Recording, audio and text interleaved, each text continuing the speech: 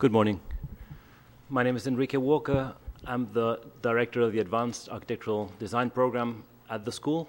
And on behalf of Amal and Rouse, the dean, I'd like to welcome you all to the event.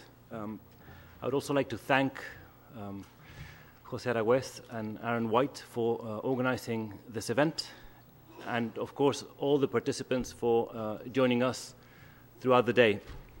Since I'm one of those participants, I wouldn't want to say too much from the lectern at this stage.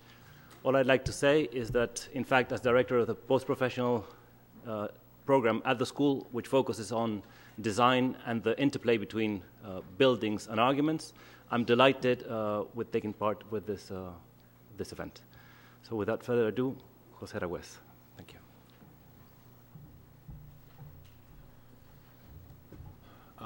Good morning, everybody. My name is Jose Aragüez. I'm a PhD candidate in architecture at Princeton University. I'm thrilled to be here today and to get a chance to celebrate architecture through discussion, which is what ultimately we're here to do today. First of all, I'd like to express my gratitude to Dean Amal and Rouse for her generous support throughout the organization process, and to Enrique Walker for welcoming us today, but also because it was with whom conversations leading up to the event started about 3 years ago. And to Aaron White, of course, my partner in crime for this installment, to everybody here at GSAP that made it possible, that made this event possible, to David, Stephanie, Sonia, Matt, Gavin, Aiste, and to everybody else for coming today, and for whoever is watching us online. Now, this symposium is actually the second in a series on the same theme that we started last June at the AA. Here you have some images of that event. We had Adrian Forti, Tom Weaver, John McMorrow, Mario Carpo, Mark Cousins, Marino Lathuri, Brett Steele. And it is actually a project that started with the question whether we discuss architectural design in PhD programs. So actually a very simple question. Now, how do we get here? So I'm going to do this very quickly, and hopefully we'll have a chance to unpack and to further discuss some more issues later today. So if we go back in time, we can identify a central moment in the mid to late 1960s, which determined to a large degree the sphere of history, theory, criticism, the way we have it today. It was then that architectural discourse underwent a major transformation caused by the unprecedented self-awareness of the role of theory for constructing architectural disciplinary culture. Now, this transformation was grounded in an opening up of the discipline to other systems of thought, such as semiotics, psychoanalysis, Marxism, post-structuralism, etc. Now, as a result of that, in my view, two discursive dynamics became prevalent and are still prevalent to this day. The first has to do with a tendency to rewrite some of the key concepts and terms of those other systems of thought into architecture's code, into architecture's discursive language, such as reification, ideology, signified, deconstruction, rhizome, you name it. So this tendency is about importing paradigms from these other systems, yeah? So it is about importing external paradigms. Now, the second has to do with the object becoming more and more, not so much an end, but actually a medium through which to discuss aspects and concerns in other spheres of knowledge, such as politics, aesthetics, sociology, institutional analysis, religion, ethics, and so on and so forth. Now, this is meant as a diagnosis, actually, not as a criticism. And actually, I think it's fair to say that it is largely due to those two discursive dynamics that we have experienced a major growth in the sphere of history, theory, and criticism when seen historically. Yeah? Now, given this scenario, however, this event proposes the following. That architectural design has become a discursive formation in its own right, and it is therefore ready to produce its own systems of thought, potentially for other disciplines to import from. Yeah? So it is about the possibility, in a way, of reversing the arrow of knowledge. So not so much importing, but actually potentially even exporting, producing from within and exporting. that in order for that to happen, then the architectural object needs to go from being merely a medium to actually becoming the central realm of research in its own right. Because it is that way that it could then be the seat for producing those theoretical frameworks that could reach, that could transcend its own limits, that could transcend the limits of architecture. Now, thirdly, what follows from the above would be that actually, if that were the case, then we would be in a position to claim a space within the map of scholarly knowledge for design thinking, which I don't think is that obvious now, and this is one of the things that I'd like to discuss later today. Now, in order to pursue this agenda, what we do is we take the architectural object par excellence, that is the building, and we place it at the center of the table. Yeah? Now, we ask of it two things. First, that through it we can generate knowledge that is directly relevant to design thinking. Yeah? So in this sense, the ambition is to identify design techniques, design moves, rearticulations of the elements of the architectural language that are historically significant, such as in the past was the case, for example, with Locus's round plan, or Le Corbusier's free plan, or OMA's free section, or the fill, or the fall, and so on and so forth. Second, the more ambitious one, perhaps, that through the building we can ask whether architecture could potentially have the capacity to think up systems of thought by itself, that is to say, once rooted in sets of ideas and constituencies that are specifically architectural, the same way structuralism was rooted in the study of the sign, for example, or psychoanalysis originated in the study of the human psyche, or Frankfurt School dialectics was rooted in ideology critique, and so on and so forth. We can identify many of these throughout the 20th century. Now, this is what we meant by considering the possibility of design concepts being turned into theoretical frameworks beyond the boundaries of architecture, since those frameworks could potentially be appropriated by other fields. Now, that's the basic argumentative setup, so to speak. And now to end on with a few words on format. This is a symposium that brings together historians, theorists, PhD candidates, and architects in order to examine these issues from various professional interests and backgrounds, and from both Europe and the US. Now, all of them were asked to choose a building built or designed within the last 25 years that they could embody a historically significant contribution in the domain of design thinking. Now, since we want to emphasize discussion over perhaps more formal, lengthy presentations, they were asked to put forward the arguments in only 5 to 7 minutes. So that's what you will see today, hopefully. Lastly, participants have been grouped in 3 roundtable discussions based on their contributions, sharing some common ground, and yet creating tension within it. So what we will see today is a first table, which is loosely centered around the question of the architectural referent, which is one that's very hot today, I believe, for a number of reasons. Then there is a second table, which touches on the rapport between the building on the one hand, and then on the other hand, the city and the urban subject, not only as physical form, but also as a number of social and political forces, which on the contrary, it's a topic that perhaps may have lost some traction, at least in the US. It's something to be discussed also, potentially.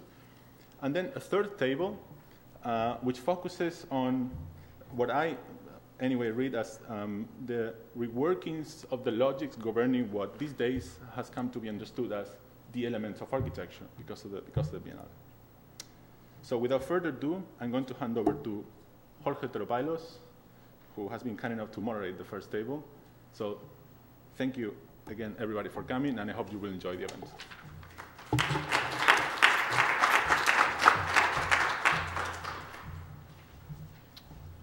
Thank you, Jose. Good morning, everyone. My name is Jorge Teropailos. I'm a professor of historic preservation here at Columbia University. I'll be moderating the first panel. I'll be introducing each of the speakers individually. The panel includes Stan Allen, Gabriela Garcia de Cortázar, Constantis Kizis, Amanda Reeser-Lawrence, Enrique Walker, Aaron White, and there will be a response from Michael Meredith. So our first speaker today is Stan Allen, a practicing architect, George Dutton, 27, professor of architecture at Princeton, where he was dean of the School of Architecture for many years and now acting dean. In 2011, he was inducted into the College of Fellows of the AIA. And in 2012, he was elected to the National Academy of Design. He's won many prizes and awards, has been published and exhibited internationally. His CV is dozens of pages long, so these are just some major highlights. We are very pleased and honored to have Stan Allen here with us today. Please join me in welcoming him.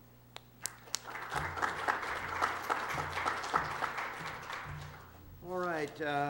Thank you, Jorge, Jose, and Enrique. It's a pleasure to be here, and pleasure to be able to respond to Jose's and Aaron's provocation. But even as I say that, I wonder, why should it be a provocation that architects should talk about buildings? So that's something we can we can talk about. So I'm very sympathetic with the thrust of the event. But maybe it's also the natural contrarian in me that wants to say yes, but.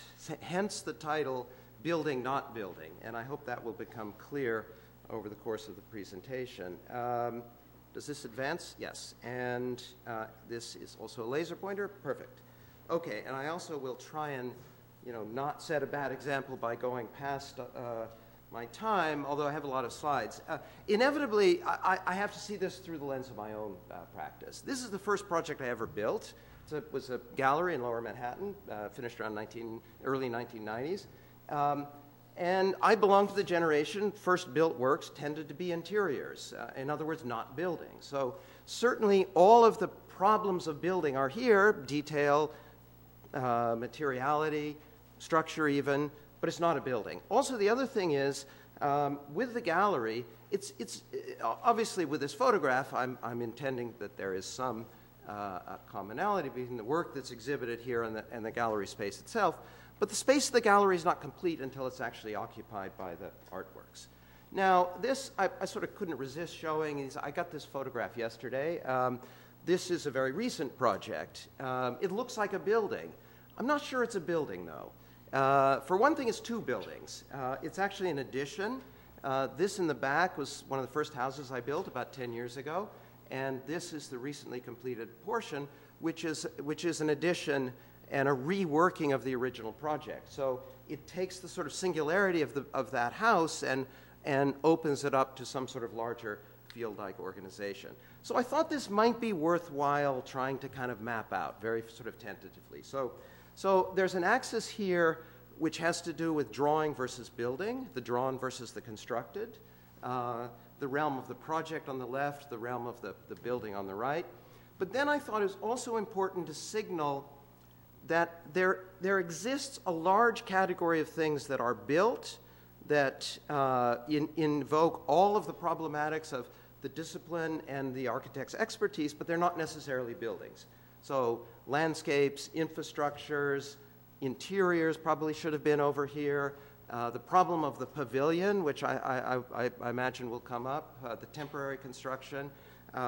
So really with this diagram, I want to suggest two things. One is that it's possible to open up this realm of the building, and that by saying that you're in favor of the building doesn't mean you're in favor of a sort of singular definitive notion of the building. And even, I think, with the axis between the drawn and the constructed, I think it's important to, let's say, signal the difference between somebody like Hajduk. Everything Hajduk drew could be built. Liebeskin's early projects, for example, or the paper architecture in the Soviet Union in the 70s, were actually not buildable. And I think that's an important distinction to make as well. But to say that you're in favor of the building is not necessarily to say in a kind of definitive way that you're in favor of the real over the virtual. And in fact, I would argue that the best buildings are those which open up the realm of the built to something of the uncertainty and the instability of the virtual. And there's a kind of corollary of that, I would suggest as well. I mean, Liebeskin, of course, does buildings now, but many of his buildings are simply the translation of a drawing and nothing is sort of added to it in the process of building. Now, of course, the other thing is this has to be seen in the context of the theoretical work I'm most strongly associated with. That is the notion of the field. That's the Swedish translation of the essay from object to field. And I think that's been wrongly interpreted, I think, in some senses to say it's about the dissolution of the building into some sort of distributed ephemeral field. I would suggest instead it's about field-like organizations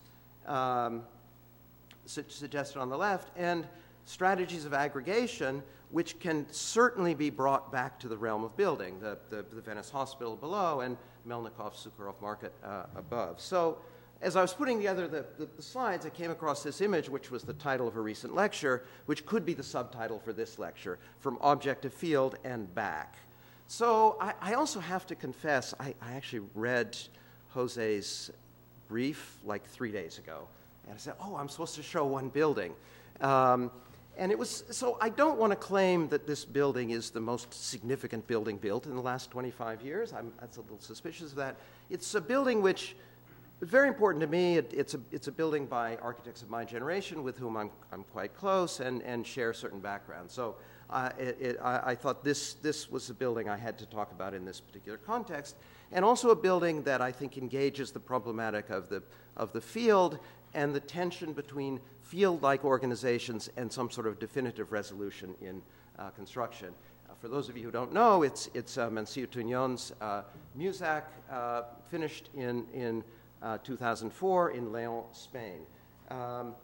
And of course, it's very, well, it is a field-like mat organization, a building which opens up the singularity of the building to some sort of multiplicity and creates a very strong relationship to the city. It's, of course, most often photographed and known for these very powerful polychromatic facades, which provoke photographs like this. I think, again, this is one of the properties of building, is that it can trigger all kinds of responses and effects that are sort of unanticipated in the original building. I believe that's the back of Emilio's head. I may be wrong. But I also want to get away from simply the most photogenic part of the building. And also, before visiting the building, I was convinced that it was a kind of anti-contextual move. But in fact, the relationship between the context and this irregular profile is actually, seems to me, very deliberate and really quite powerful. Now, it is a field-like organization, and again, there's something I think that's very much worth calling attention to. If this is a diagram of the programmatic sequence of the galleries, this is a diagram of the geometric organization, but it's not actually obvious, how you get from this to the actual plan of the building. The figure, ultimately, that's defined by the galleries is actually that. So there's a very subtle and nuanced geometric transformation of the diagram into the form of building. Now, because of Manciu Tuñón's association with Moneo, and of course, point of reference in this discussion would have to be Moneo's essay, The Solitude of the Building. We tend to think of Manciu Tuñón in that legacy. And certainly this early project of theirs, the museum in Zamora, would seem to confirm that. It's a solid, closed box. I think there were actually good contextual reasons for that, but their more recent work has opened up to these more playful, field-like organizations, which of course I'm very sympathetic with, and I believe that Muzak is a kind of transition point in their career between the kind of closed figure of Zamora and these more recent field-like organizations. As I said, there's quite a subtle transformation from the diagram to the built form, and I think it reflects in a sense, their sort of confidence with the realm of building as it gets translated up through this form here. These are the gallery spaces where you sense this field-like geometry that both defines individual galleries but then opens up into a larger whole. It's, again, symposium and building. We ought to be looking at detail and construction. One of the things that's interesting is this is a concrete building. It has a steel and glass curtain wall, and you see it's a kind of inversion where you have the concrete on the interior, actually, and you have the sheathing and the layered facade on the exterior. So that's a reinforced concrete wall, and what you see on the outside is actually a rain screen. So that's as you move up, and these are the large kind of skylights that are shown on the drawing on the right there. Now, I think it's interesting, and perhaps this keys into Jose's comments about architecture in some kind of dialogue with other fields. It's worthwhile looking at the function of the museum and the way artists have responded to it. This is a very open gallery for a performance piece. This is Ugo Rondinelli, you could say, very sort of filling the gallery conventionally with objects. This is Pippolotti Rist. I think she's responding to this. It may simply have been the photographer. This, by the way, the skylight in the lobby, the building is board-formed concrete, and then the lobby is sheathed in wood. So you couldn't obviously do that in concrete. So you have this very interesting moment where the texture of the boards and the texture of the boards form concrete sort of blur against one another and kind of destabilize your sense of the materiality of the building. This would be, for me, a moment where, I would argue the realm of the virtual is destabilizing the solidity of the structure. This Ugo Rondinelli as well. And I don't usually like to do this in formal presentations, but I'll just read a little bit. This is Augustin Perez Rubio, the curator at MUSAC, in discussion with Giancarlo Valle, talking about the museum, responding to a question about the plan projecting an air of incompleteness. And the curator says, first off, the building is such a strong statement, it is almost an art piece. More importantly, there's the idea of the building as part of the city, the way it regenerates the urban landscape. The institution of social space, very important to the city. Monsieur Tignon arrived at a single design. We saw it as multiple in the sense that we were able to add to it. Right after the museum won the Mies van der Rohe Prize, a question arose: at what moment should we consider a building complete and thus sufficient to receive one of architecture's highest honors?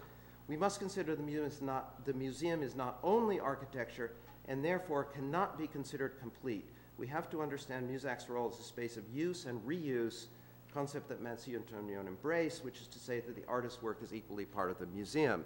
So I think here's an example of a curator understanding the potential and the possibility of the kind of open field-like organization of the building and kind of embracing it.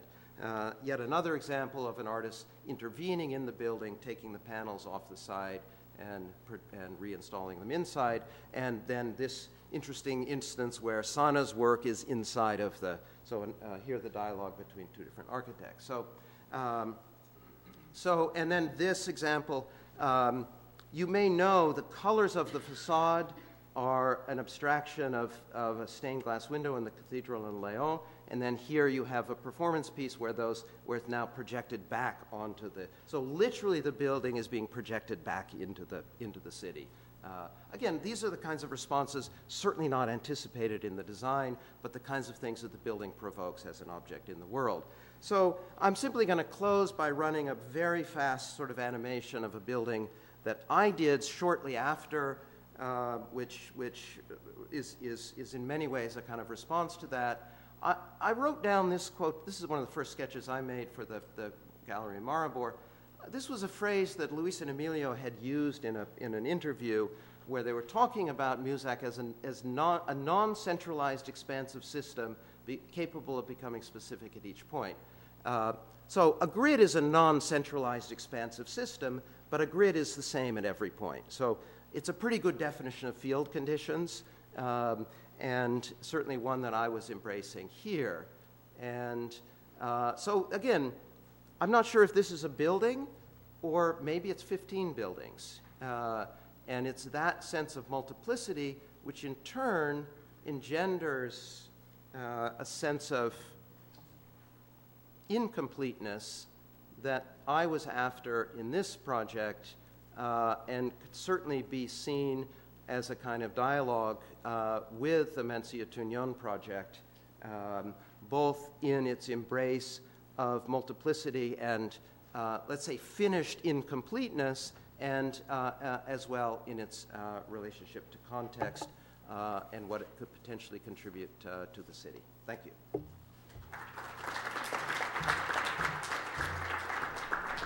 Thank you. Our next speaker is Gabriela García de Cortázar. She is an architect in Chile, currently a PhD candidate at the AA, with a number of important fellowships like the Becas Chile and the Abbey Santander UCL. Please welcome Gabriela García de Cortázar.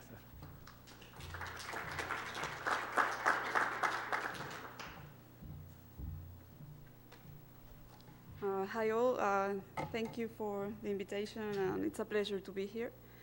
I'm going to talk about a house, Casa Wolf, built in 2007, and it's by Peso von Ehrlichhausen Architects.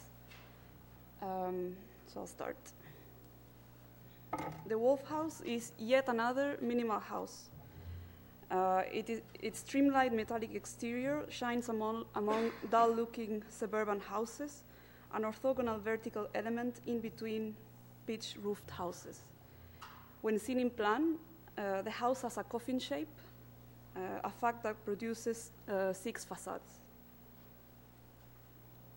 The Wolf House, however, is built with 4 walls, 2 of which are conventional, 20 centimeters thick walls, the ones you see below and on top, while the other 2 are unconventional, obtuse, triangle-shaped ones. These last 2 walls, thanks to their thickening, have been carved out in order to house staircases, storage space, bathrooms, shafts, and windows. All the elements destined to give the support for life have been located inside these walls, an operation which, in turn, liberates the central space for life itself. The rationale behind these operations, however, cannot be found in the discourse of the architectural practice, as it quite determinedly stays on the surface of things. Their production, on the other hand, is an unremarkable series of provincial houses with only but a few core ideas that seem to repeat over and over. The thick facade is not one of these recurrent ideas, though, but seems to be a one-off scheme. Despite its muteness, this house introduces several tensions between elements and/or principles of architecture that go far beyond the reach of its suburban site. First of all, how should we call this? Walls or facades? If a facade par excellence is the Palazzo Rucellais or Santa Maria Novellas to this effect, this is a layer as thin as a tapestry, to quote Semper, but loaded with meaning and that is different from a wall, then these are just too thick to be facades. Yet they sit on the perimeter of the building and occupy their space. In this sense, these walls as facades have more to do with pre-modern construction, such as medieval keeps, where outer walls housed staircases, arrow loops, and whole rooms in the thickness of their walls, than with these architectural distinctions, such as Semper's. These walls are also tackling a very modernist problem, the classic, even cliché differentiation between served and serving spaces. The house is organized in such a manner that there is a very clear distinction between the two, with an evident preponderance of the first. Yet, this is done in a very non-modernist way. Instead of celebrating them, as in Philip Johnson's or Mia's glass houses, where they stand proudly in the middle, or even the high-tech Pompidou Center with its pipes shining in the back, the services here are pushed into and hidden within the thickness of the wall. The closeting of the house's services makes it impossible to celebrate function, and so this tension is treated only as a domestic infrastructural problem. The thick walls as facades also challenge the still current tension between structure and form. The main achievement of modern construction, the independence of structure and surface, and therefore the freedom of form, is here treated in a contradictory manner.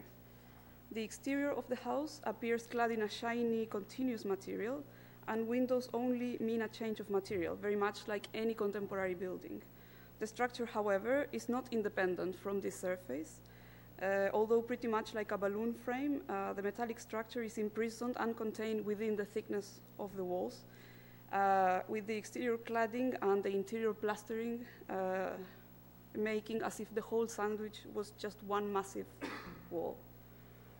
After all these unresolved tensions that I've mentioned, it doesn't come as a surprise that the brief, in the words of the architects, was the design of a house for a recently divorced man. So let's talk about tensions there.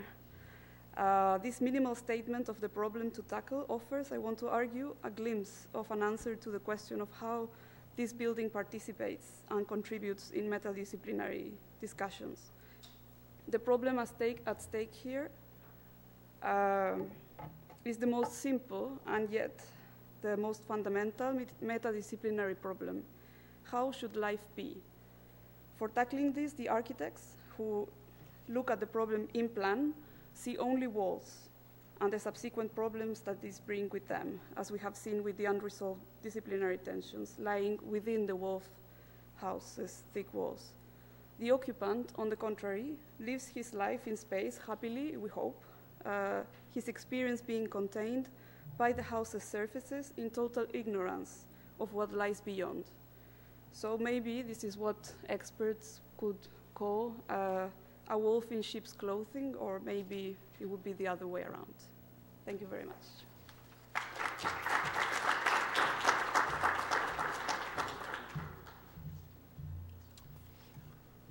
Our next speaker is Kostandis Kizis. He is a Greek architect, partner and principal of Kizis Architects, and a PhD candidate at the Architectural Association in London.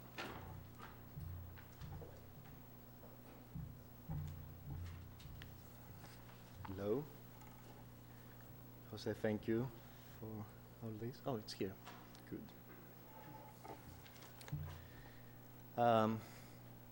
So the Musasino Art University Library was completed in 2010. Its plan is a spiral, one continuous wall of bookshelves developed centrifugally towards the borders of the plot. These walls, bookshelves, are perforated by large openings that allow for free circulation, and between them one finds the reading rooms and the rest of the library's program. Fujimoto based his design on the idea of the physical presence of the books and the classification of them. This, of course, is not something new. One cannot help but thinking about the Mundaneum, Le Corbusier's early projects in collaboration with Paul Otlet.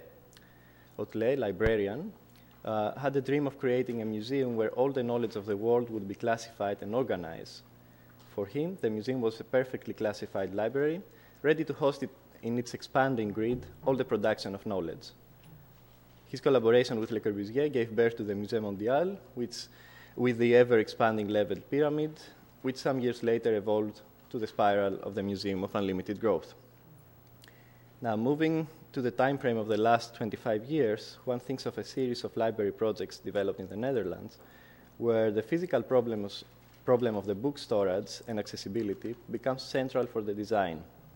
For instance, in the Delft University Library by Meccano, the books are hosted in a large multi-story book wall, resembling to big library stacks like the one that we have here in the Asian Studies Library. MVRDV designed the Spiekenis Library as a mountain of books, another spiral, a pyramid of books, celebrating the bulk of printed stuff that a library may accumulate. And of course, in the Seattle Library by OMA, where a redefinition of the library as an institution is attempted, I will just refer here to the part of the program that is related to the physical space of the books, one of the 5 stable programmatic pods of the building. This is a spiral, and a book spiral, or in Rem Koolhaas' words, a continuous ramp of shelving forming a coexistence between categories that approaches the organic. Each evolves relative to the others, occupying more or less space on the spiral. End of quote. This, of course, was one of the ideas that were contained in germ in the proposal for the French National Library by OMA, which, as we know, was won and built by Perrault, with its 4 towers, both symbolically and literally raising the books above the city of Paris. So with this very brief overview of recent libraries of different sizes and scales, I want to show that Fujimoto's library belongs to a modern genealogy where the classification of books and their physical impact seek to be expressed architecturally through the production of typological alternatives. Yet, it is not only the functional issues that have triggered the typological variety of libraries. The fascination with the labyrinthine spiral and the volume of the books is also about the symbolic presence of the library and the aesthetic impact that the accumulation of books may have. Fujimoto addressed this fascination with an exodisciplinary reference, the imaginary world that Borges describes in the Library of Babel in his Labyrinths. Borges reads, "The universe, which others call the library, is composed of an indefinite number of hexagonal galleries with vast terraces between, surrounded by very long railings. From any of the hexagons, one can see, interminably, the upper and lower floors. The distribution of the galleries is invariable. 20 shelves, 5 long shelves per side, cover all the sides except 2. Their height, which is the distance from floor to the ceiling, scarcely exceeds that of a normal bookcase," and he goes on. The mythical world of the Argentinian novelist acted as a simulator for Fujimoto's ideas of the infinite scheme and the effect of the eternal bookcases. This is achieved both in length by the expanding grid and in height, as the space of the bookshelves is extended upwards to unreachable heights. One could argue that such translations flatten the meaning that the author wanted to convey, and that they are so literal that they might become nonsensical. Even if so, one cannot deny that there's still a stimulus for an architectural concept. Yet again, there is space for further conceptualization. The Musashino library had also to fit in the architect's personal agenda. It is here where the bookshelf as a single element gains a significant role. It builds the walls of the library.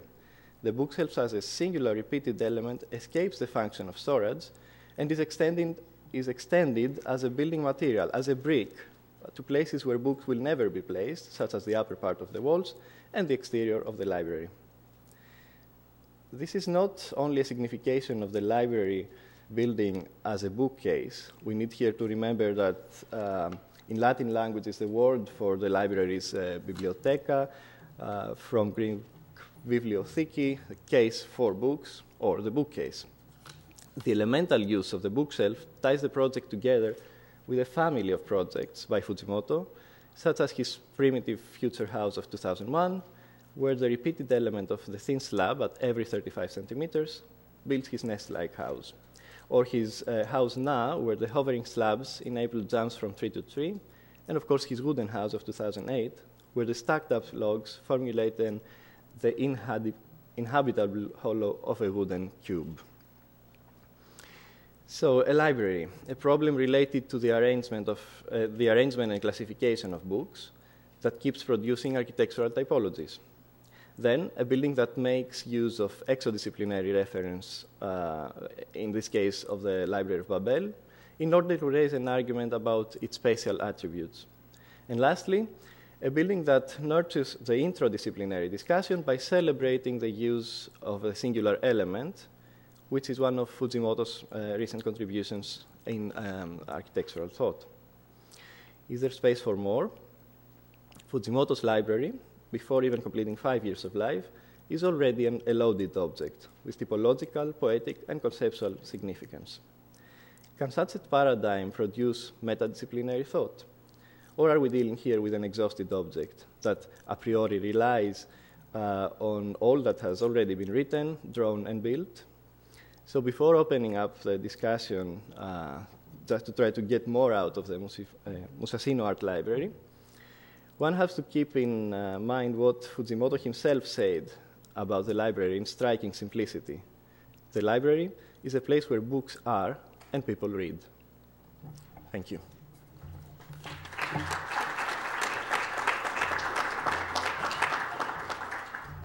Right.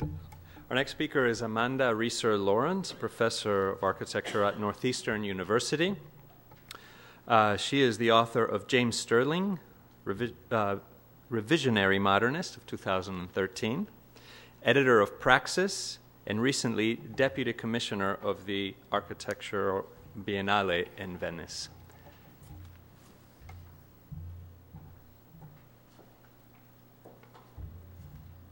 I should say right away that I was not Deputy Commissioner of the Biennale in Venice. Those are very contested grounds. I edited the catalog for the Biennale as part of the Praxis team. So thank you, Jose. Thank you, Aaron. I'm delighted to be here. I want to return. I actually thought I was going to be going last, so I was all prepared for my kind of concluding statements on this first panel, but this traditional cleanup spot in the batting order is a good one, too. But I want to actually come back to some of the provocations that Stan made, I think, in terms of the notion of the building as multiple. In my talk, talks about the notion of the multiple as through the lens of kind of a questioning of origin or originality. I think it also, the reference to the hot topic of the referent is something that I'm going to be addressing here as well. And in particular, I want to start with just some questions about how do we understand, through this lens of building, how do we talk about the act of architectural citation within contemporary culture?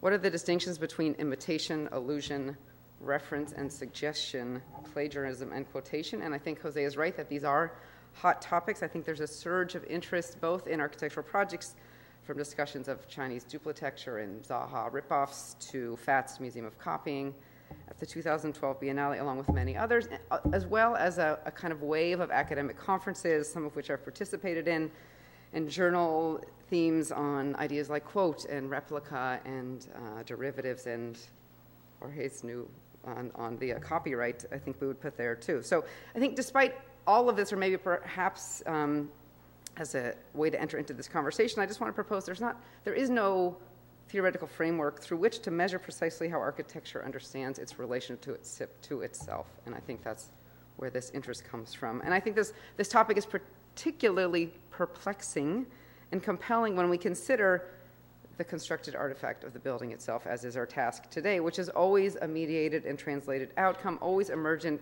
from other representational forms, as well as indebted to and implicated within a longer disciplinary history. In other words, to some degree, every building is already a copy of the drawing that foresaw it, as well as parts or wholes of one or many other buildings that preceded it. So this very brief talk examines building as both a physical artifact, but as well as an act of accumulation and reference by looking at one example of an architectural copy. Architects dedicate considerable effort to achieving novelty, or at least proclaiming it. So what does it mean to take seriously a building that is unapologetically, and in this case, necessarily a copy? When the architectural team of Todd Williams and Billy Sien won the international competition, I shouldn't say I was actually invited, but the competition to design a new building for the Barnes Collection in Philadelphia, a primary requirement of the commission was to replicate the original Paul Philip Crett building, which we see here, which was in the Philadelphia suburb of Marion, in which the collection had been housed since 1925. After a well-documented, very acrimonious, and to some degree still ongoing, litigious fight concerning the original will of the founder, Alfred C. Barnes, who had mandated that the collection remain displayed in his property in Marion, a judge had ruled that the collection could be moved to the more accessible location on the Benjamin Franklin Parkway in Philadelphia, just under 5 miles away, but that the rooms of the collection must be recreated exactly as they had existed in the original.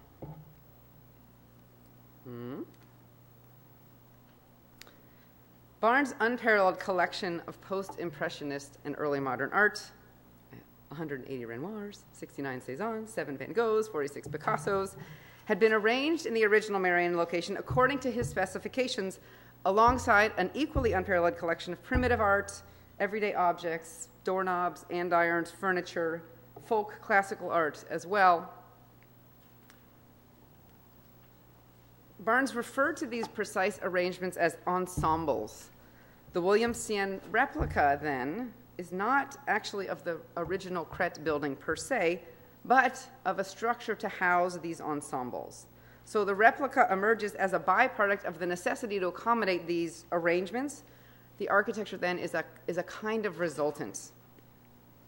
Etymology tells us that that replication is a reply to an original. Unlike forgery, a replica does not imply illicit or illegal activity, but rather suggests that which is sanctioned.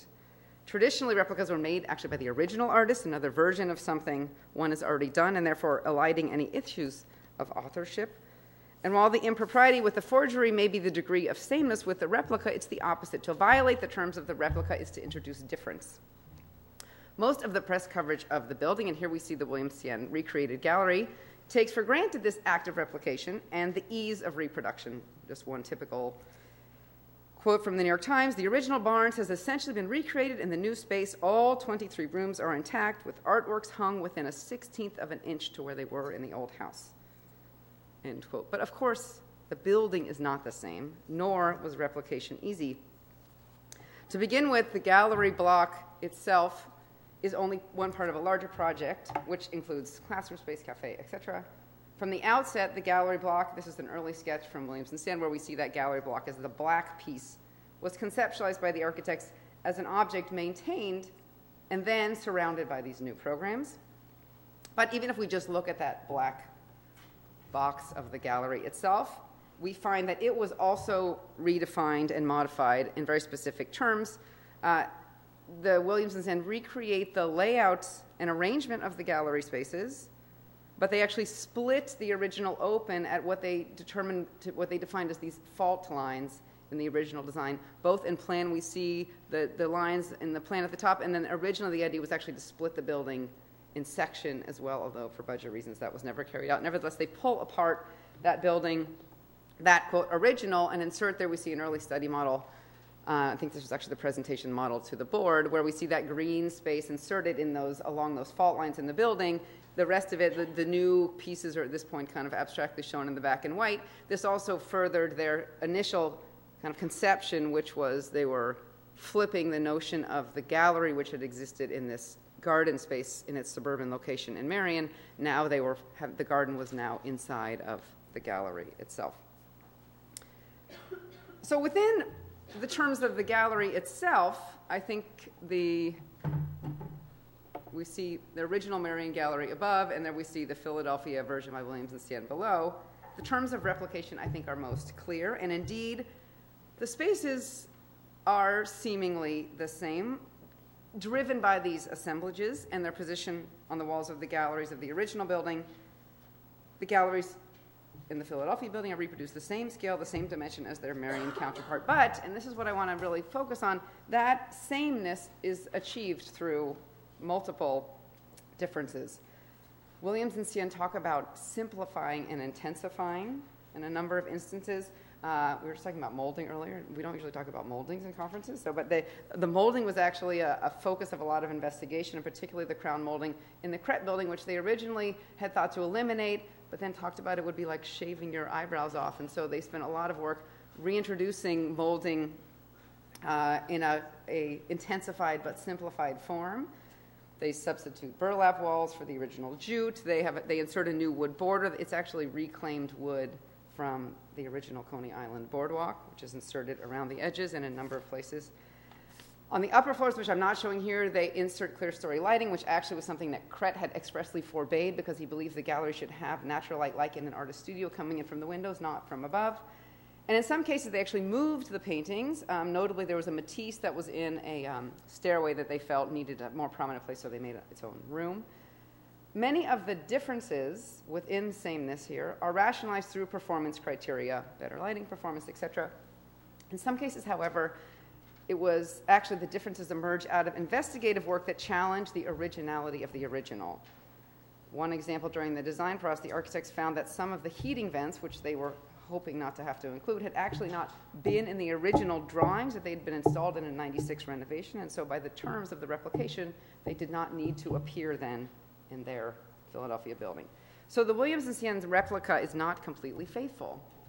It is willfully disobedient. But what I really want to argue here is that it actually exceeds the original. In the case of the missing heating vents, it returns to a potentially earlier original. It's more Barnes than the Barnes. In their discussion of paintings and facsimiles, Bruno Latour and Adam Lowe, discuss how an aura can migrate through techniques of artistic reproduction. They argue that rather than diminishing the original, reproductions actually extend what they term the catchment area of a work of art, arguing for its continued validity, and that, in fact, that originals need copies to survive. A copy of a painting done well, and this is critical for them, maybe we can talk about this,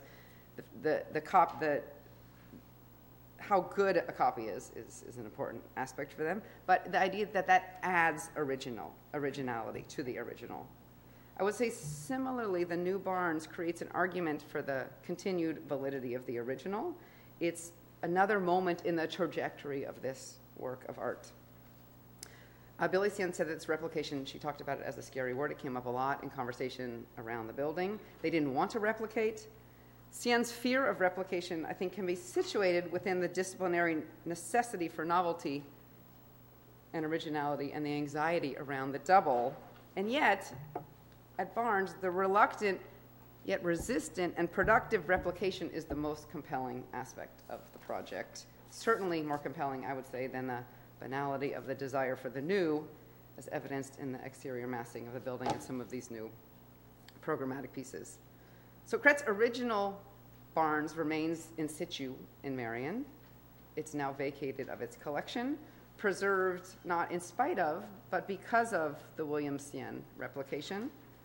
Their labored replication brings into focus the contours of the first. It brings the art to a public for whom it was previously very difficult to access. And in this way, I think it adds originality to this reference and also reconfigures both. This is really, this relationship is what I want to focus on. So as a concluding remark, I think a considered study of sameness in architecture offers new ways to reconsider the long discredited notion of originality, or perhaps maybe contested. An original, as Latour and Lowe point out, needs copies to survive. The act of replication, if understood as a deliberate and difficult act, deserves assessment. The replica questions and clarifies through its reproduction. It allows us to see the originality of the original while also adding to that originality. Thank you. Great, thank you. Our next speaker is Aaron White, a PhD student here at GSA-PP. Whose research focuses on 19th and 20th century American architecture. He's taught at Pratt and the New School, and his articles have been published in journals such as AD, Clog, Studio, Urban Omnibus, and ThinkSpace pamphlets.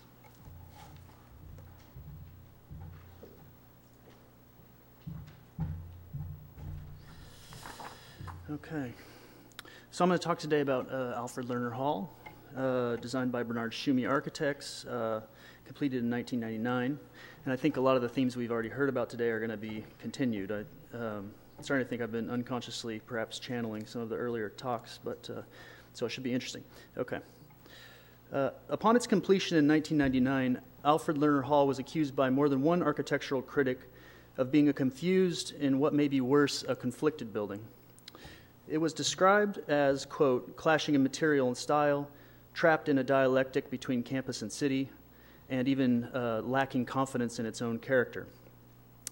In essence, I don't disagree with any of these assessments, and all I really hope to do today is to describe them with a precision these commentators generally avoided. I think Lerner Hall is an anxious building. It's anxious about its context, about the influence that context asserts, and about the pleasure it obviously takes in allowing that influence to assert itself. Perhaps what has puzzled its critics more than anything is that it adopts rather than denies these anxieties, but this I hope to show also allows it to operate upon them. Where many have seen subservience to precedent, I think we find a surprising degree of agency, and in the end I think one finds that it is not only the building that is anxious about its context, but the context that becomes anxious in this building. In the most general sense, context arrives at Lerner Hall in the form of the 1894 campus plan. From the beginning, Lerner Hall was in violation of this plan inasmuch as it conjoined into one building site what Charles McKim had planned as two separate buildings. Right, so we're down here. Here's the site, two separate buildings. In proposing a single building, Columbia's trustees seem to have been willing to sacrifice this aspect of McKim's plan. From the earliest sketches, however, Lerner Hall is expressed not as the single building it in fact is, but rather as three distinct masses, two of which inhabit the footprints of McKim's plan, while the other fills the courtyard between them. Here then, Schumi is more contextual than the contextualists. He adopts the McKim sites, the McKim blocks as he often calls them, but only to transform them in both appearance and performance. On the interior, Schumi links McKim's buildings, making them perform as one by means of a continuously shared floor surface, while on the exterior he constructs the void between them as a glass vitrine which simultaneously separates and connects the blocks. We might read the end result as one building becoming three or three buildings becoming one, but in either case we're left with something either more or less than McKim had in mind. This simultaneous adoption and disturbance occurs not only between masses, but within them as well. For instance, by virtue of its position in McKim's plan, Lerner Hall is a wide building. By virtue of its design, however, it plays the role of a narrow one as well, an ambiguity that not only affects our reading of Lerner Hall, but alters the way we read McKim's composition in turn. For instance, well, let me go back here. What I mean by that is just, narrow, wide, narrow, wide, narrow. So you get this kind of rhythm that McKim sets up that Schumi is both adopting and disturbing. So moving forward. For instance, if we read Lerner Hall as a wide building, then McKim's A-B-B-A rhythm is retained, right? That's this up here. However, if we read it as a narrow building, then a shortened A-B-A rhythm centered on Fernald Hall emerges. And finally, if we read Lerner Hall's narrow facade as the mirror image of Fernald Hall's narrow projection, we can even read a composition centered around the entrance at 115th Street. If we follow the glazing that defines the narrow from the wide, inside the building, we see how this narrow interval helps organize the interior, how it aligns with the major ramp, right? So this is that major ramp that goes up. Here's the kind of other ramp that moves along the campus side. And there's a kind of alignment between that glass, depression in the facade and the ramp. So if we follow the glazing inside the building, we see how this narrow interval helps organize the interior, how it aligns with the major ramp, and thus, as one ascends the ramp, frames views of the city not unlike those McKim provided elsewhere on campus. And some of those are indicated here. In addition to distributing buildings on the site, McKim's plan devised a language and even a hierarchy of materials based on the campus's first two buildings, Low Library and the Macy Villa, today called Buell Hall. So Low Library, this was the Macy Villa before it was moved, and of course if you add this to this, somehow you kind of get this. These are the kind of hybridizations of a connection between the original two buildings. Low Library stone was the noble material. Macy Villa's brick, the humble one. In the pavilions, therefore, stone defined the coins, columns, keystones, pilasters, and porticos of McKim's Beaux-Arts classicism, while brick was relegated to an infill thought to represent, quote, a reversion to the best construction of the colonial period. For McKim, then, stone and brick were not just materials, but a distinction between high and low, between a past the university wished to acknowledge as past and a future it aspired to. Schumi adopts these materials, but of course the distinction they bore from McKim is absolutely untenable for him. And so with that distinction go the coins, columns, and keystones thought to bear it. In Lerner Hall, stone loses its articulation and enters into the logic of infill formerly held by brick alone.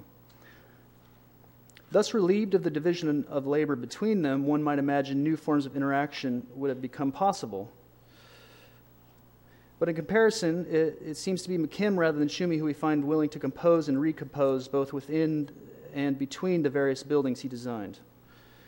McKim's stone and brick were unequal but interactive. Schumi's are equal but segregated.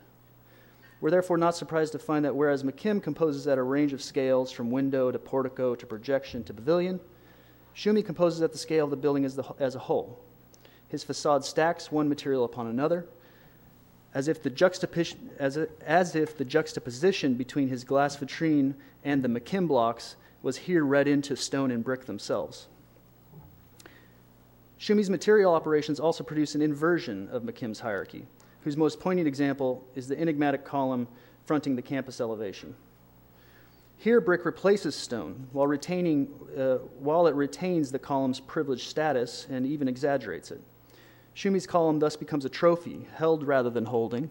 It's kind of, it doesn't actually touch the top or bottom. It's kind of held inside there. So held rather than holding, brick at its most rarefied and most insubstantial, offered in pantomime and parody of the colonnades fronting low in Butler libraries. In conclusion, I want to make 2 points related to 2 of those seemingly tangential discoveries one makes while conducting research, but that have come to take on a more than tangential significance for me. The first is that as late as Lerner Hall's bid set, so for any non-architects, very, very late in the process. So as late as Lerner Hall's bid set, we still find a stacked bond brick pattern in place of the Flemish bond pattern one finds throughout the rest of campus. Yeah, so here's your stacked bond, Flemish bond. And that would appear eventually on Lerner Hall itself. In the end, Flemish bond was mandated for reasons of contextual similarity, but that it was mandated at such a late date seems to suggest Lerner Hall may have had a hand in defining what only became contextual a posteriori. This suggests a different temporality and perhaps even a different causality when it comes to context. It suggests context may be less given than composed, in the Latour sense of the word, even composed. Or that it may even be created in the same way that Borges argued Kafka created his precursors. The second discovery is a statement concerning Lerner Hall's design, which reads as follows. Quote, "The enclosed court, also known as the ramps or the hub, is the literal and metaphorical heart of the building.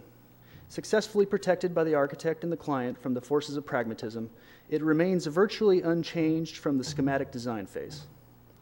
A sketch, or rather a series of sketches, confirms this statement." So this series of sketches.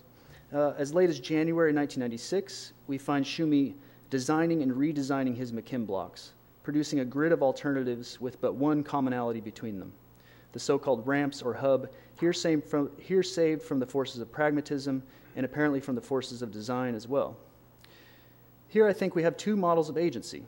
The McKim blocks make Schumi anxious, and so he gets his hands on them, composing and recomposing. The ramps don't make him anxious in the same way, and therefore they're untouchable in a sense.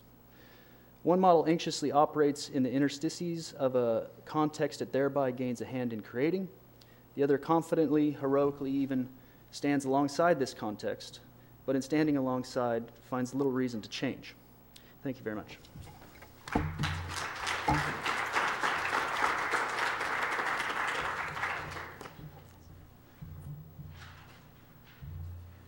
Great. Our last speaker is Enrique Walker. He is an architect and professor here at GSAPP, where he's also director of the Masters of Science in Advanced Architectural Design. He is the author of Schumi on Architecture, Conversations with Enrique Walker, published by Monticelli in 2006, and also the author of important articles through which he's worked out his theory of architecture that have been published in various places but bear the titles normally of a single word, like scaffoldings, compendium, erratum, and sometimes 2 words like under constraint.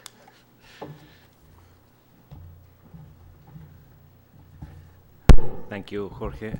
Thanks, Jose, also, and Aaron for the invitation. So the project I'd like to talk about, and I must say that this is part of a conversation with the authors, is a house by Office Kirsten Gers, David van Severen, Brussels-based office. And the house is called Villa Shore, although they usually tend to avoid names of clients in their publication, so they refer to it City Villa. But in fact, they colloquially refer to the building as the house under the house. It's a project that was designed and built between 2009 and 2012, so it's a relatively recent project. And as I said, this is what I present is part of a conversation that I've been having with both of them over the course of the past few years.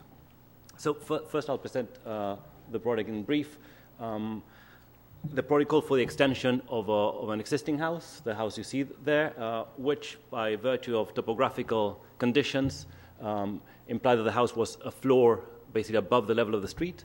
So they decided to basically add a full plinth to the house. That implied, in turn, splitting the program. In turn, implied first restoring the original house, and then splitting the program of the house into two halves, the place for basically sleeping above and the place for living, so-called living underneath. So it became basically a house under a house. So I'd like to make 3 points about the project in sequence, and I hope I can keep within the time. So the house, in fact, it is two conditions. The one above restored, the one underneath that at some points is basically announced in the fissures between the two systems.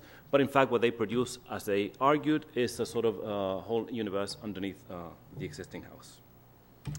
So the first point is a point I made on their work before this house.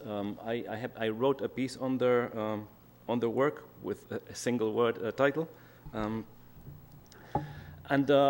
It was basically on the occasion of an exhibition they were hosting at the Single in Antwerp. A number of the projects, and the exhibition was called 7 Rooms. And the argument I made, very, very briefly, was that basically all the projects that they were designing at the time implied defining a room, or basically a square somewhere, usually around or within a building, existing building.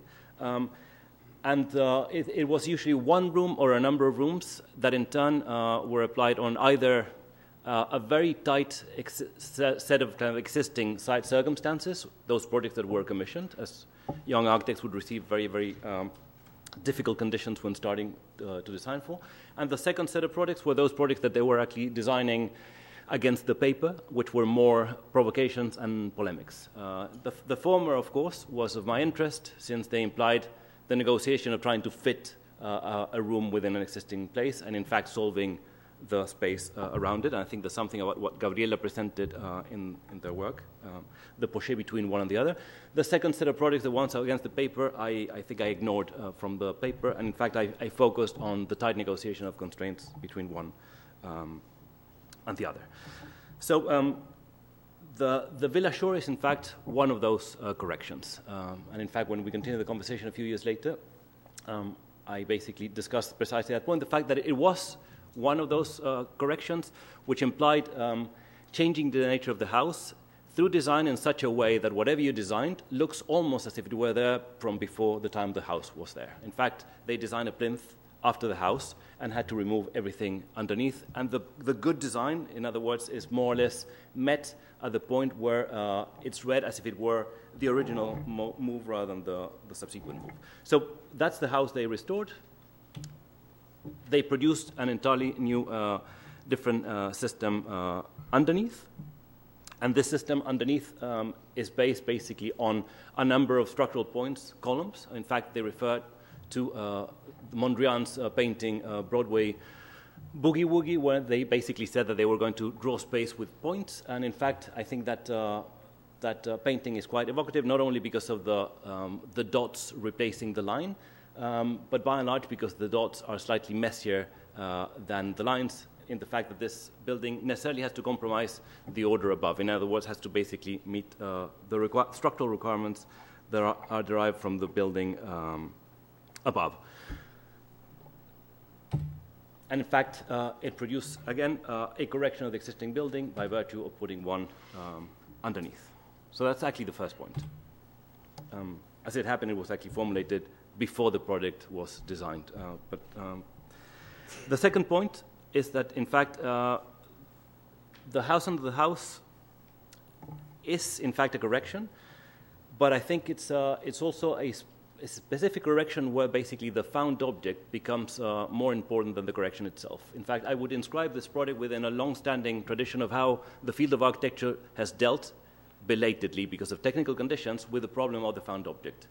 If you go back to the 90s, and I see Bernard here, one of the discussions on basically how to displace the architectural object which was doomed to its relation to ground. In other words, you were deprived, or any sort of Duchampian approach, One of the techniques for basically displacing the object was that of producing a building above the building. And in fact, Le Fresnoy was such case, but you could also see that in the 90s, there's the original scheme that Foster proposed for the Reichstag, where basically there was a gigantic roof over the Reichstag, or even the project that Richard Rogers formulated for the South Bank, where he basically covered a number of buildings under one building. And in so doing, basically changed the nature of the object.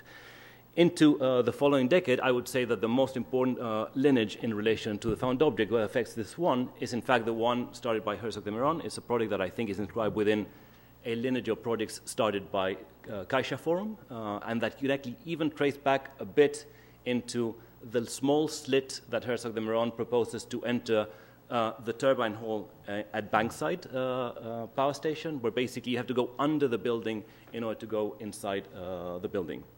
And in fact, that tradition is one where I would say this building meets, but also what I would say this building, where this building is actually making an important contribution. If you basically discuss this building in relation to that lineage, you may say that one, the building removes every single piece of structure, as opposed to certain pieces that fall in Caixa Forum. And in addition to that, it has to exploit it programmatically in terms of how the house is organized. In other words, it's a world above, rooms to sleep, and a world underneath, rooms to live in, but there are by and large interchangeable. And in fact, the main point would be precisely that one, that basically as found object, it makes a contribution precisely in cutting fully the relationship to its place. And in fact, I'm showing the construction images that, funny enough, at that level are more important. This is first and foremost a kind of concept that, as opposed to the one of the correction, is not derived from drawing, but it's in fact derived from building. In other words, if the concept of the found object is not built, it has very little value as an operation. As Bernard basically used to say, it has to be a hypothesis that needs to be verified in its building. And in fact, that's what the building does. So that would be the second point. But the third point is that it will also be reductive to basically simply speak about the building as the opposition or the contradiction between that of the found object above and the plinth of columns produced underneath. The plinth of columns as a system that they introduce is also highly contaminated in itself. And in fact, even though the project is designed as an organized system, it's a project that is deeply compromised. As you basically get close to some of the columns, you realize that some of them are in fact touching the edge of the outside, and some of them are actually either inside the building or on the outside. And in fact, the reference to Broadway Boogie Woogie becomes important not only because in fact all the columns seem to be within a grid, but are changing the module brutally from moment to moment. In fact, what looks as order is complete illusion, but also because basically a number of the operations of the system, once they intersect materialization, they are deeply distorted. So the first one that I find is most interesting is the fact that all those columns that are on the edge of the inside-outside are subjected to the problem of the cold bridge, as a result of which they have to decide to do concrete columns on the inside or on the outside, and steel columns clad on wood at the perimeter.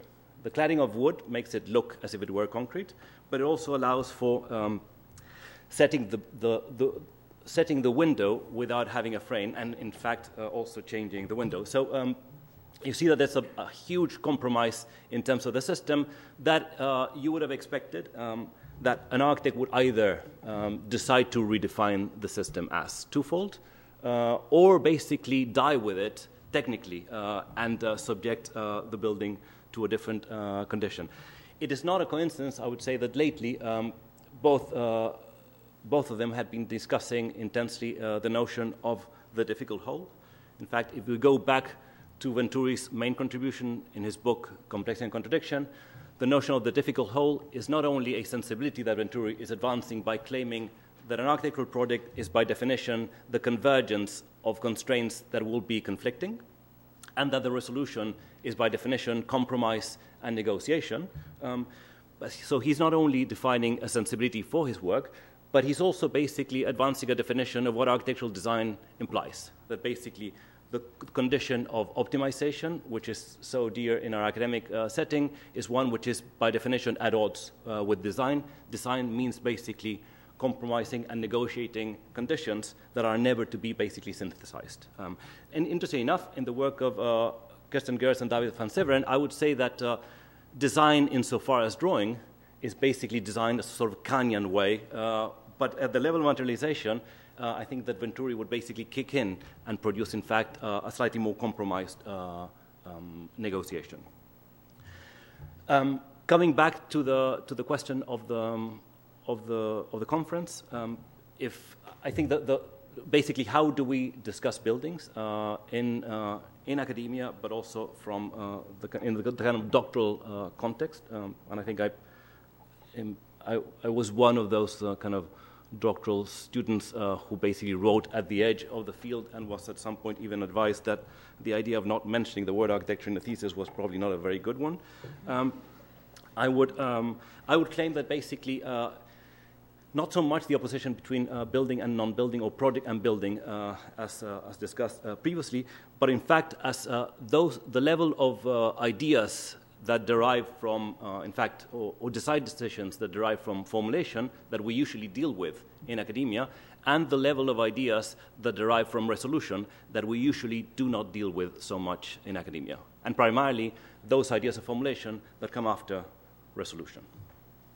Thank you very much.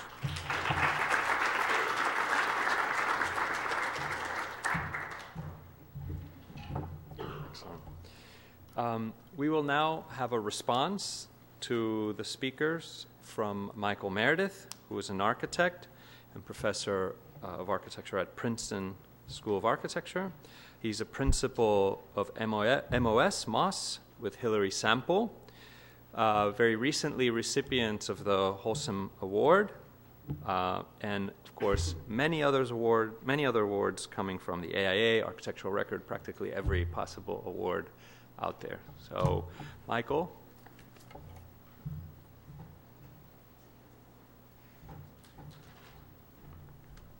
You want me to do this here? Okay, I'll try to be brief so we can sit down and talk. I think it's good to start with the effects of to some degree. The building, I think, sort of produces a strange emphasis on building in a way, and as Stan already said, it seems strange that even buildings seem like a novel idea to discuss in architecture. You know, I'm sure there are some who are going to rejoice, and then some who will scratch their heads, probably for the same reasons, as if buildings haven't been the subject matter all along. So I think the question of discussing and looking at buildings, which I think is the core of this thing, I think it's already been discussed a little bit, but I think part of it is how much do buildings convey themselves to some degree, and how much do we project upon them? You know, what is the information in their structure, their repetition, their copying, et cetera, quotations? And for builders, I guess, if we think of this group as a group of builders, ultimately, you can assume that the buildings are the primary act, and they are more important than and trump meaning or language or culture, and are understood in their own terms in relationship to other buildings and other objects. But this context of buildings is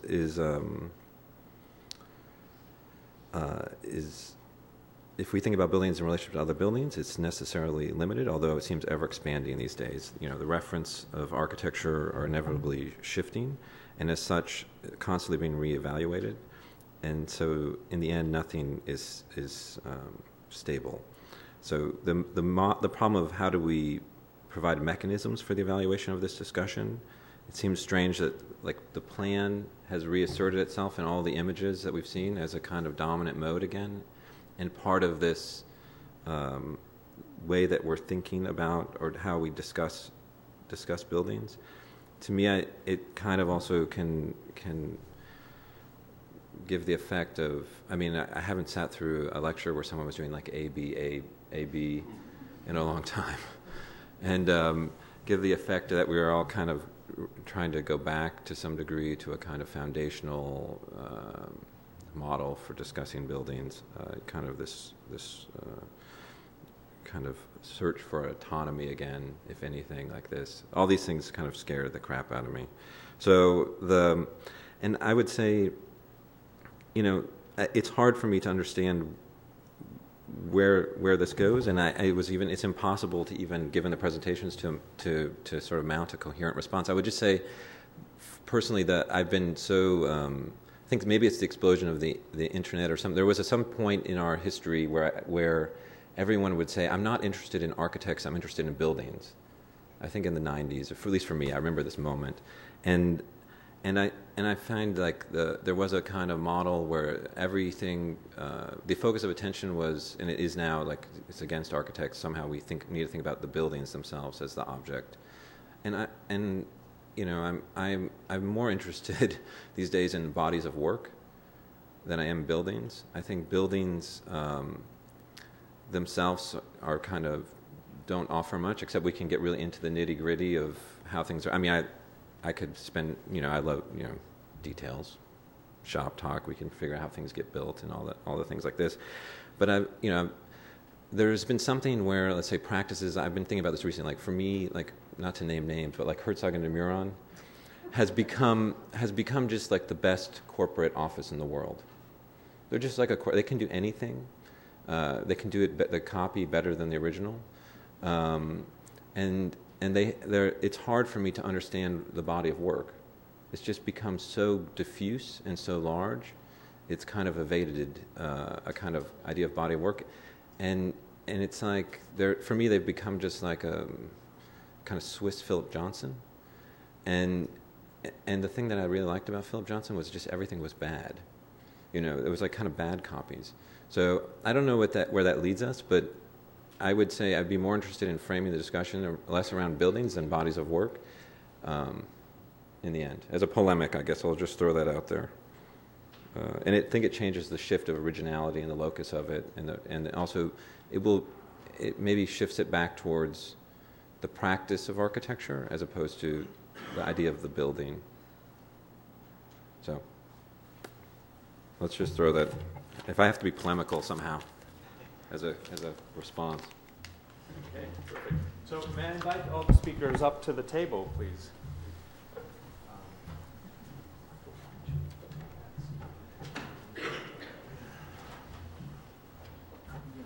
I'll take this one. We have an extra one. So. Go ahead.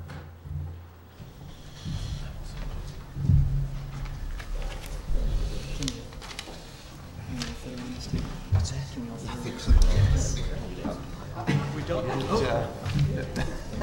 musical chairs. Sorry. Okay, so we have feedback. Yes. So we have about 30 minutes for discussion. Thank you all for some wonderful presentations this morning. I, thought coming in that I was going to need some coffee, but in fact, I didn't. The presentations were pure jet fuel as far as I'm concerned. I wanted to maybe start. So the format will just be a loose conversation, but maybe I can just throw some ideas out there, and we can all feel free to jump in whenever you would like. But I was very interested in this idea that Enrique put on the table, which I think found echoes sort of retroactively in a lot of the presentations of the difficult whole. Well, I said you put it on the table. I didn't say it was yours. But I think what it leads to is a notion of the difficulty of synthesis, and the categories of synthesis that we use. I mean, and Michael invoked some of those in terms of, the plan as providing, sort of evidence of that synthesis, or or the various, design conventions of various historical periods, like the ABA sort of typological rhythm and so on. But I think that this idea of the difficulty of synthesis is interesting for us to explore in relationship also to Stan's idea that buildings provoke responses and effects, and to begin to discuss those. Because in a way, what it made me think about is, if we're talking about the building, and Michael had us think about, let's say, the body of work, a very simple question would be like, where does the building end? We have a lot of stories of beginnings, but where does the building end? Does it end, physically at the site? Does it end in time? Does it end in its reproductions? Does it end in conversation? Does it not end? And therefore, it's. So I just would like some thoughts, and maybe Stan, if you'd like to begin, or since we heard from you first, and. But of course, anybody else that would like to jump in after would be great.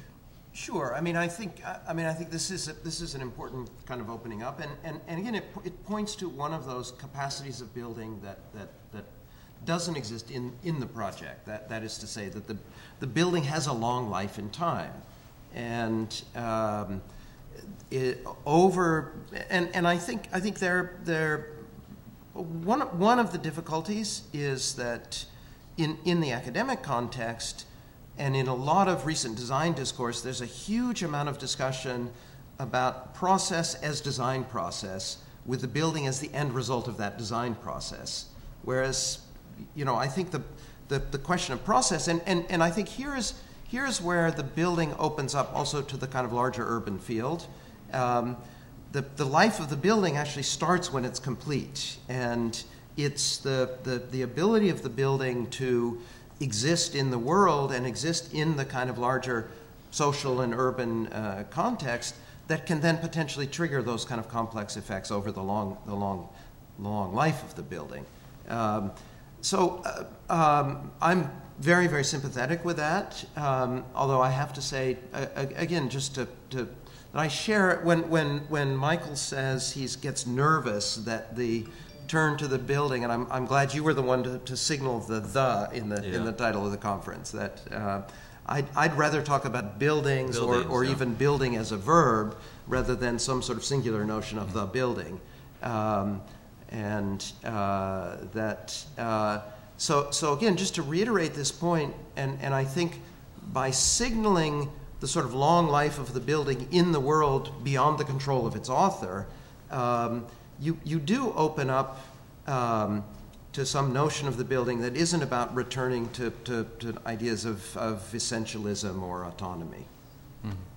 Can I add to that? Because yeah. I think that another way to qualify that or move away from the, and I think this gets at a little bit what Stan talked about, and certainly part of my preoccupation into questioning the singularity, because I think the singularity, I think, Stan, your notion of process as embedded within the design object as well as the design leading up to the completion of the object. But I think also for me, that the Burns building is really just a vessel for a way to talk about how do we even acknowledge that as a singularity. Like, it becomes very problematic to think about that as any kind of singularity.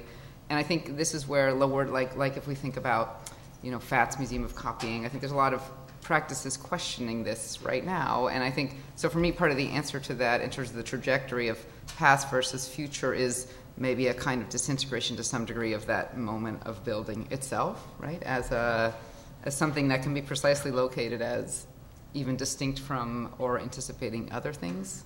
Maybe that's getting a little too blurry, but it also strikes me that, I think one thing that presentation, I forget who talked about anxiety so much. Who was so anxious? Oh, Aaron's, right?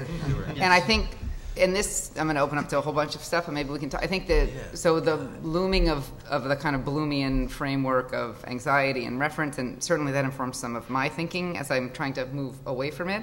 But I think it also, I just want to bring up the notion also that was brought forth at the beginning in Jose's introduction about the need to then be able to articulate something outside of who we are as architects. The idea that just to talk about building is not enough, presumably, because it has to then define a framework which we can then use, that other people can use, so we're going to be exporting instead of importing, right? So there's a kind of insecurity, dissimilarity, I think, there, that if we can come up with something that other people can use as frameworks for their disciplines, that will be the kind of validation of building, right? The export-import thing at the beginning really was weird to me. I mean, it sort of sets up this kind of inside-outside again, and it's part of somehow with that becomes autonomy. To me, the idea that we keep thinking that there's such a strong inside and a strong outside seems to be part of the problem. Yeah, I was trying to figure out what Bernard thought when you were presenting. That's so weird to me to present to the architect. That would be anxious too. But Aaron, yeah, go ahead. Yeah.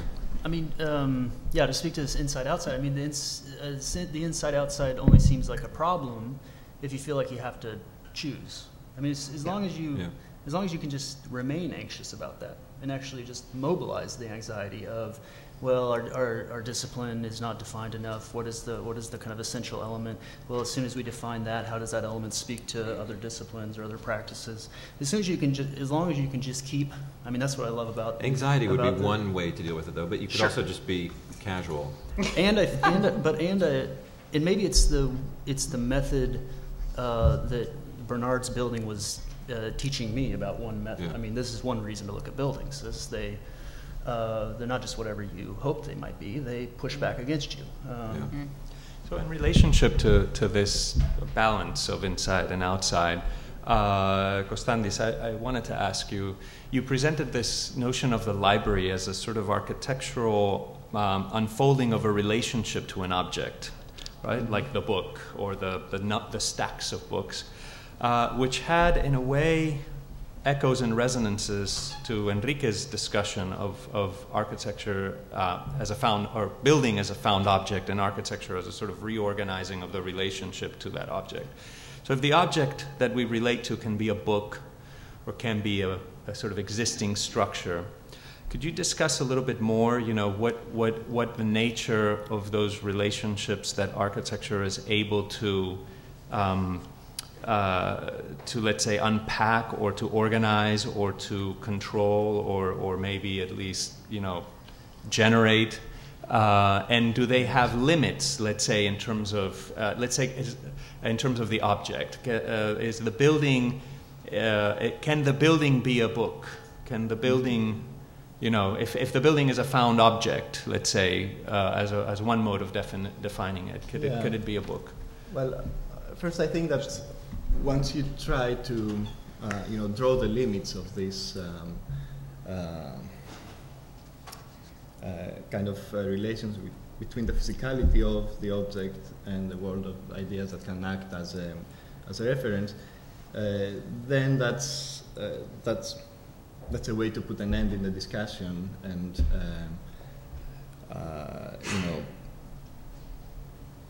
stop. Then having the problematic building that won't let you unpack other possibilities that could be unpacked. So, what I think is very interesting in this, let's say, paradigm of the library is that it kind of escapes these two sides, like are you out or inside of the discipline, by relying both on the physicality of the single object and the play of constructing something based on singular elements, a very physical architectural idea of piling up things, and the impossibility of imaginary worlds of eternal spirals that would keep accumulating stuff or keep expanding in an impossible way the potential physical space. So I think that what's basically interesting in this controversy between the physicality of the object and the imaginary eternal world is the fact that the buildings act as just moments where this impossible controversy just registered on the ground. And so to relate to your first question, where does the building end? Well, it doesn't end. I mean, it's just a register of this impossibility of getting together these different worlds on the ground that ends in the next building, in the next register of this in and out game. So, Enrique, maybe I don't know if you would like to respond to that. I had a comment in relation to the first question that I thought was also very, very useful. You basically about two things. One, it was already insinuated by Stan. I think that one of the issues regarding discussing building is that we can put a distance from product insofar as in academia we have a tight relationship between product and process.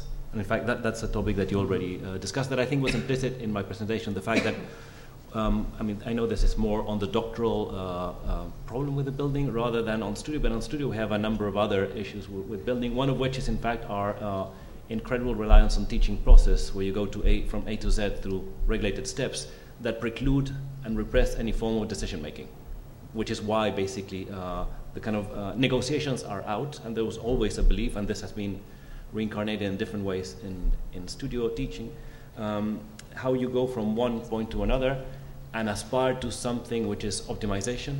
In fact, that's the last incarnation of this problem, where basically a design is fine if you claim that you haven't done it. In fact, there's a certain, in other words, it happened. The argument about building is that, that it deals, in fact, there's a number of notions of resolution that have nothing to do with, it's not basically already dictated by the project, but there's things, which is why I love, let's say, the banal question of the coal bridge as to, do we keep the columns in concrete while having our building, our kind of clients subjected to a cold or extraordinary heating, or do we change the system to be consistent as architects, and they simply kind of not only do it, but in fact declare it in a drawing in their project. In fact, they acknowledge something that we don't often teach in studio culture, which is that design is by definition compromise. And it's interesting enough, I would say, that of all the things that have been discussed about Venturi's legacy as a book, that has not been discussed intensely. The fact that what he advances is really a definition of what design implies, which is that a product by definition implies a number of constraints that enter into a conflict, and that conflict cannot be solved. It has to be basically, it requires tools of negotiation. He does it in design, others do it at different No, I mean, I agree with that. I'm very sympathetic with it. There's a brilliant moment, not in complexity and contradiction, but in Learning from Las Vegas, where they say, basically, we do it this way because we don't want to design the project twice, once for ourselves and once for reality. But I'm also a little bit, I mean, when you open the discussion up to the studio, I'm a little bit reluctant, because that's precisely the one thing you can't simulate. Right. And attempts to simulate that in the design studio have been somewhat unsuccessful, yeah. I think. I mean, I'm old enough to remember this period in the 1970s. I mean, the incredible irony that what Leon Creer would declare, I don't build because I'm an architect, as the exact same time that Libeskind would say building, architecture begins and ends in drawing. So you had people from completely opposite points of view, ideologically declaring that the project is sufficient description of the architecture, and is precisely the suspicion of the problem of compromise. Right. That is, I think, what was underlying that anxiety there. So. It's an interesting segue into the thing that sort of the white or 500-pound gorilla. I prefer that to an elephant, sort of, which is the distinction between architecture and building. You know, and it's interesting to me if we look at copyright, since we are working on an issue on copyright for Future Anterior. That the legal definition of architecture is an expression that can take form through building or drawings, or any other medium. So it's a very loose definition of architecture, where building figures as one of many possible, as a medium, really, as a medium of expression.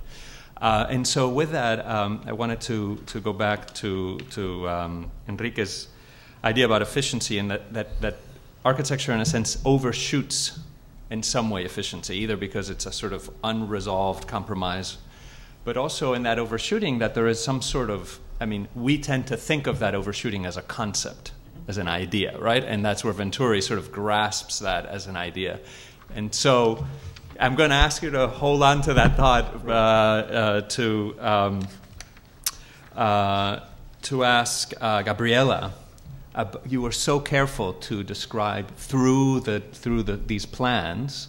You gave us so little of the Wolf House, this concept. So would you? And I was thinking the Wolf House and the Wolfman. I don't know if they have any relation, but Sheep's clothing. That's right. And so could you expand a little bit on how you see the role of intellectuality in this negotiation between what is architecture and what is building, what overshoots one and the other? Yeah, I think that this particular house and even this particular practice was an interesting one for me, because I think this house is sort of an example of maybe a concept or an architectural idea found in the resolution of the building, and probably not in sort of prior ideas. So it's very tempting to go and look for those practices or those building practices that are filled with ideas, and then you sort of decant it in a building and see what comes out of it. And I think that in this case, we are not sure if there were any sort of these big ideas about architecture or about the discipline when they were resolving this particular space. But I do think that it's that there is a finding there, and that's through the resolution, through the architectural resolution. And in that sense, the building is fundamental for finding that.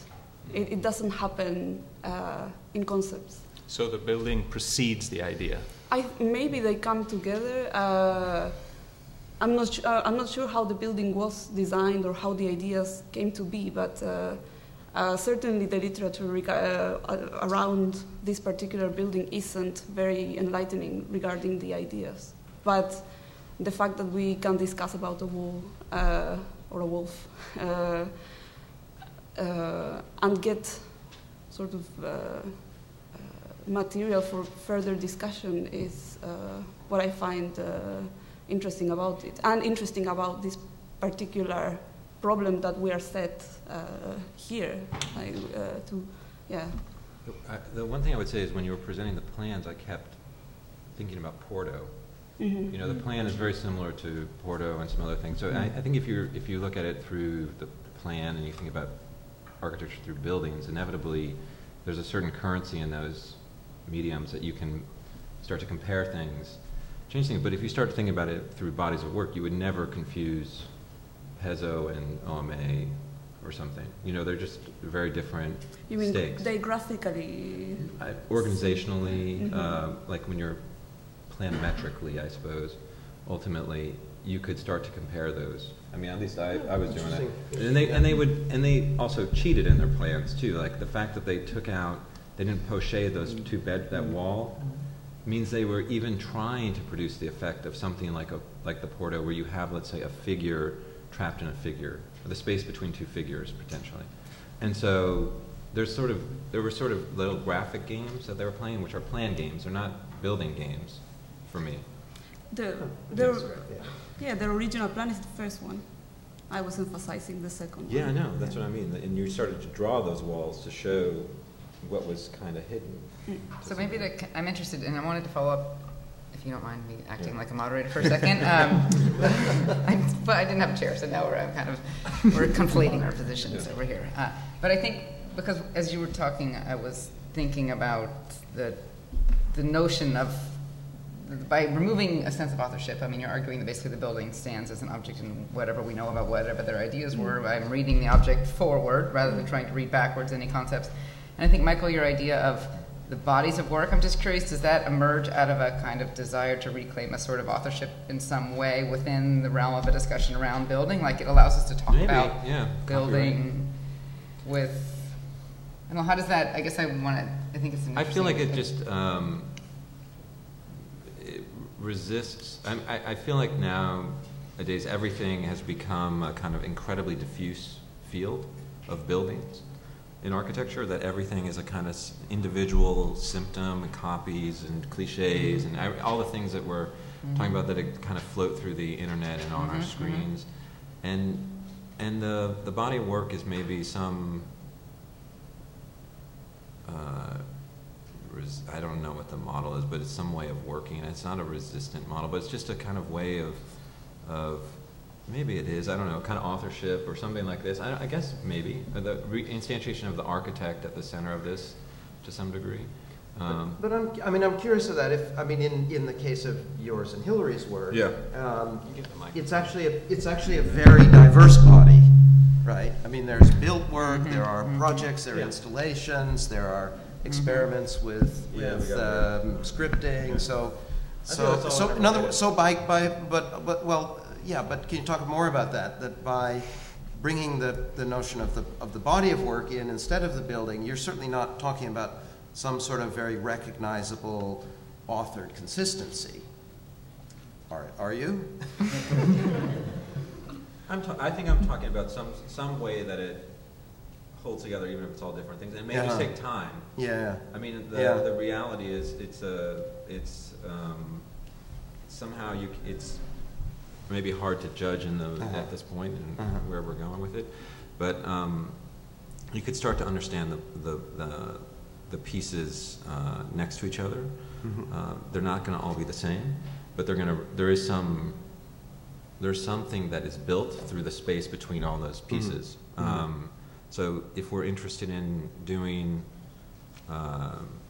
if we have houses and we're working through those, and we're doing furniture and tchotchke type stuff, there are similar things at stake in our minds, certain similar problems, although they may be working through it in a different way. So, and trying to find other ways to let's say play. I don't know. Anyway. No, but there's a multiplicity that can enter into the body of work. Yeah, of course. Well as I'm not talking about like but sure. I am concerned about this idea that the field has become kind of everybody is just producing the catalog of everything. Like every practice now is just doing everything, and I feel like that's a disillusion it just becomes this arms race to see who's building more, and it seems like there's less at stake. Aaron. But I'm just trying to tie the body of work conversation to the compromises conversation. I mean, it seems like one thing the body of work does is allow cross comparisons, but with enough commonality to where the compromises start to be highlighted, instead of things that can seem kind of radically irreducible start to. But I mean, this for me would be another definition of where does the building end? It ends with whatever it refuses to compromise on or something. I think that's a really good point, that basically it would mean that if you understand the probably by definition as a difficult whole, you become an architect afresh with every project. But then the interesting thing is that it was kind of the question I was going to ask. At some point in your career, you start looking back and what you've done starts basically announcing what you'll do, or as just now editing an interview with Miralles that I did before he died, and basically he mentioned that there's a number of things I'd like to do, but I just can't. Of course. In other words, you're limited by your own... like sleeping, probably. Of course. I think you can't do everything. I mean, I think that's what the body work does. It has a sort of it's the difficult whole, perhaps, in a different way. Yeah. So, you can't all of a sudden wake up one morning and start doing Zaha Hadid, or something. You know what I mean? So. That's a challenge. Yeah. If I could maybe ask Amanda to chime in here. You opened your presentation with this question of how does architecture understand its relationship to itself, which I suppose meant also how do architects understand their relationship to their own practice and to building. And then you left us with this idea that maybe a copy, sort of the thing that seems the most derivative, could actually be a way to understand how something expands or gains value over time. So in relationship perhaps to this notion of the body of work. Right. So certainly this was meant as a provocation, and I think coming back to Michael's first comments about, how do we, this notion of the kind of mechanics of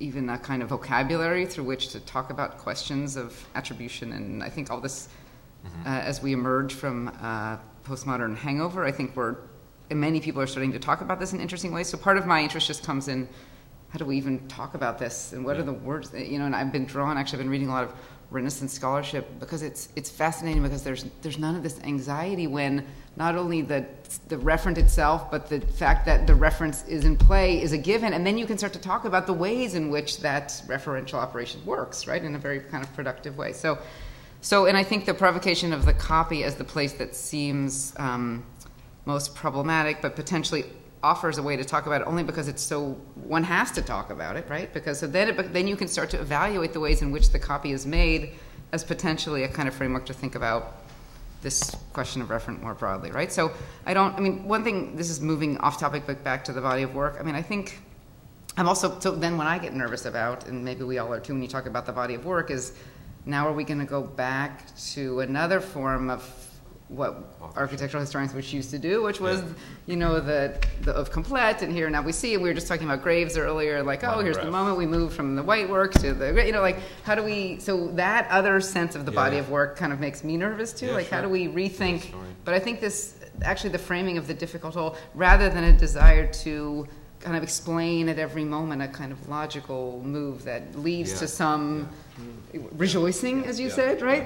We don't have to have rejoicing in order to talk about a body of work, right? Or redemptive, or, typically I think those narratives were framed as moving, as a kind of, there were moments, maybe mistakes, but there was a sense of the kind of lesser and better work, and I think maybe even getting away from that sensibility is part of the interest also in locating the moments of the multiplicitous buildings within the body of work. Yeah, right? and I know we want to open it up, but just very, very, very quickly, I think the other thing that's implied in that is a kind of conversational model of the discipline itself, of architects working on similar that was, aside from showing one of my projects in that context, that was really what I wanted to open up, is that that there are similar concerns that groups of architects share, and in the kind of exchange of information among projects, that conversation gets opened up to multiple authors working on similar problems. So I think also what you were saying,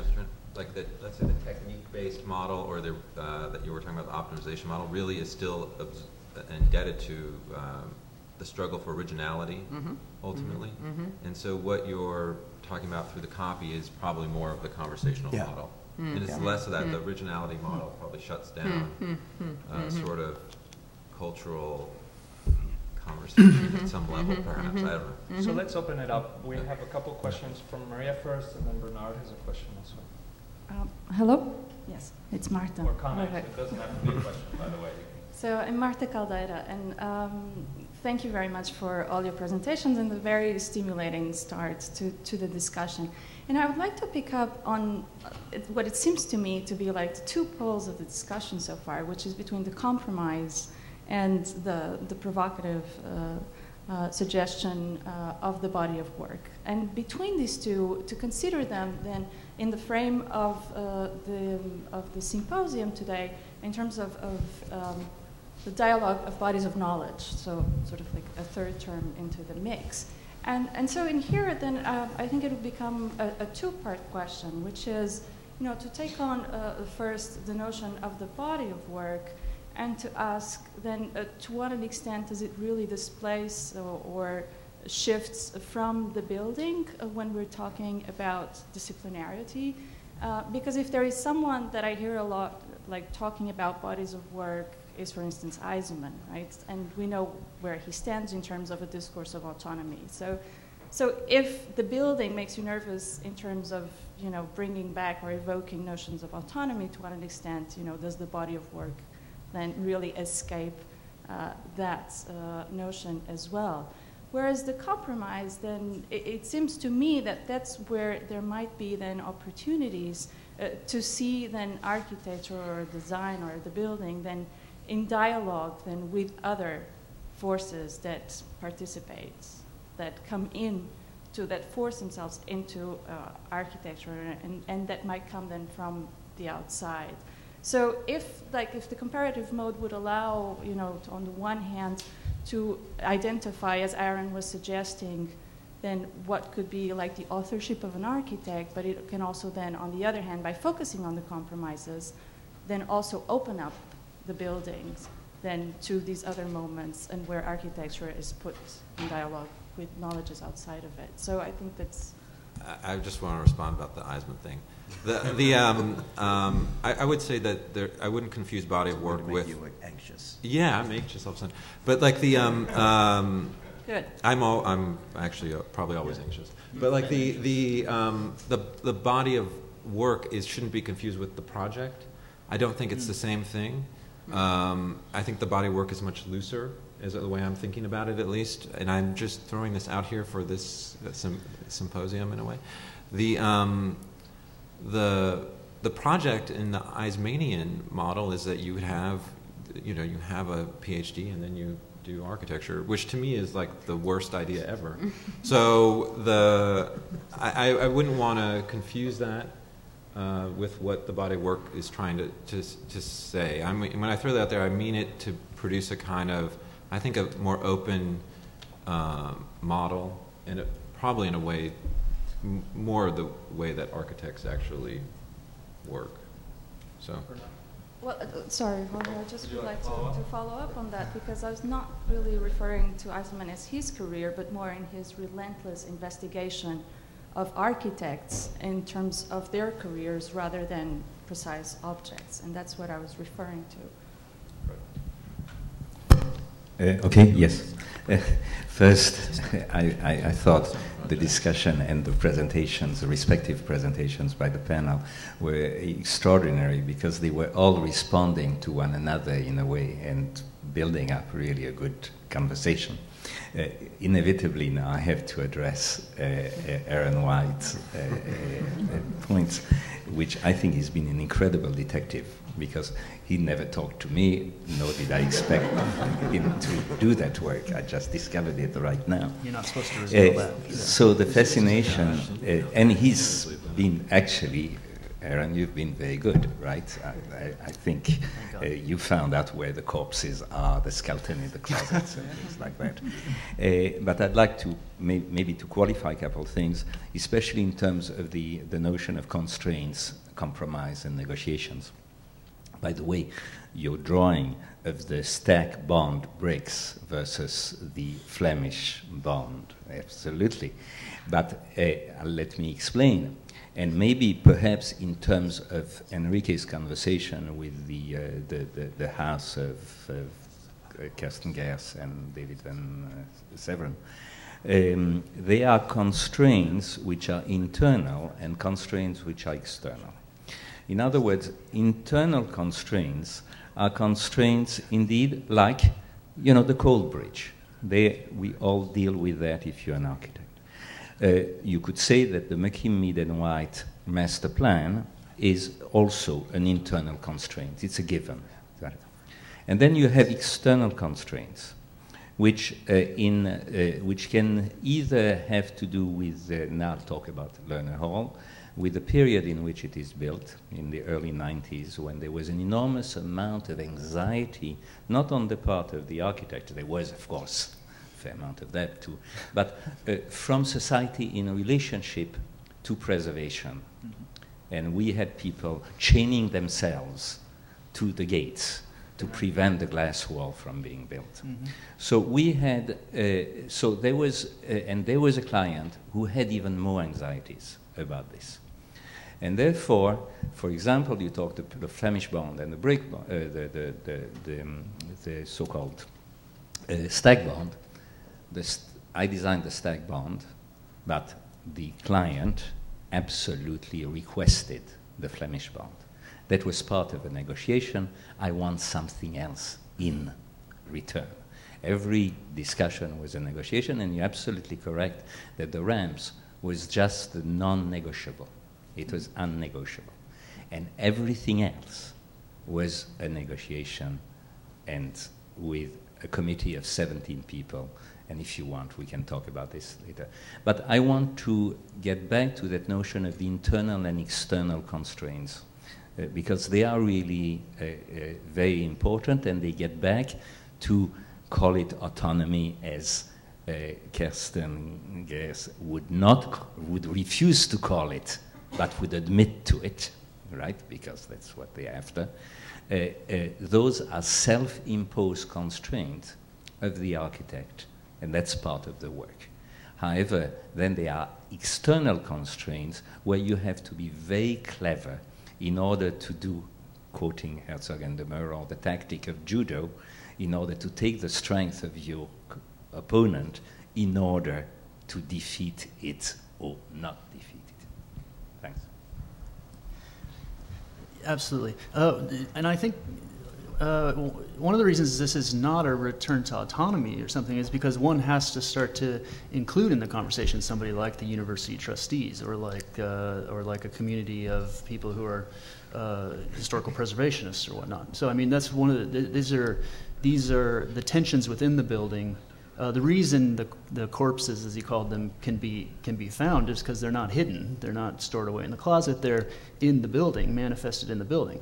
And I had to cut it, but everyone should go take a look at Bernard's building as they walk back to the subway station, because there's a wonderful way in which the stacked Flemish bond allows him to continue his kind of assault on McKim's kind of distinction between frame and infill as the different patterning now becomes a brick framing itself. So there's even a kind of a secondary mobilization of this kind of dilemma, which I think the building helps create. That's one of the points I hope I made, is that the dilemma doesn't always merely precede the building, but the building animates the dilemma in a number of ways.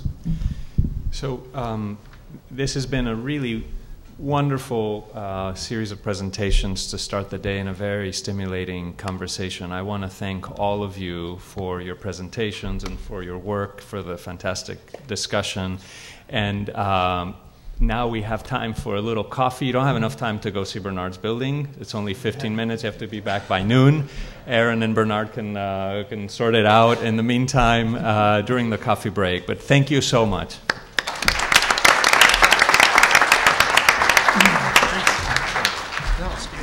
No, I didn't want to. So, Aaron, I have to ask, is that in praxis that... I don't know how many people caught the reference. Es un coñazo lo de moderar, pero lo haces bien, tienes... ¿Sabes que funcionó muy bien? Porque estuvimos todo el tiempo y hubo conversación. Hubo conversación. Se produjo uno... No, yo creo que lo más importante de moderar es hacer lo mínimo posible. No, pero hiciste muy bien. Pusiste en orden, además implicaste a todos con preguntas. Sí, todo el mundo tiene que hablar, si no, muy elegante. Los muy junior no... Pero sabes que para mí es una labor todavía imposible. Además no me puedo disociar de mis opiniones. Sí, que lo haces súper. No, claro, o sea, como moderador te tienes que un poco... No puedes, sí, pero además tiene que ver con saber ser